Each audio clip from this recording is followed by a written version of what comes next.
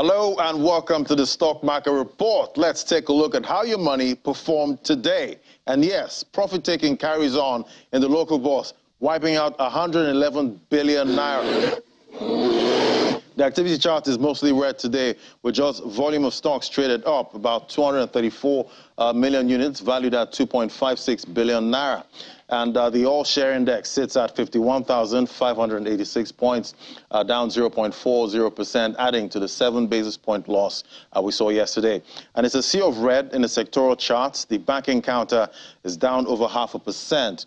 With sell-offs with Tier 1 banking stocks like FBNH and Zenith Bank, with some other Tier 2 banking stocks also being sold off. And Buafoods dragged the consumer goods index down also. We see that also in the red.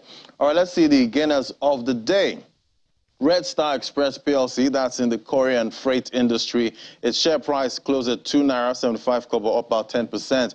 I guess investors, are happy. The company declared a group profit before tax of about 413.9 million naira for the year ended 31st March 2022. So investors are quite excited about that buying pressure in that stock. Well, meanwhile, international breweries led the losers counter, down 9.52%, also adding to the loss in the consumer goods counter we saw. Well, day two, also in the red, 3 more days to go. Hopefully, we see some buying pressure at some point. And that's the Stock Market Report. I'm Ladi Williams. It's back to you.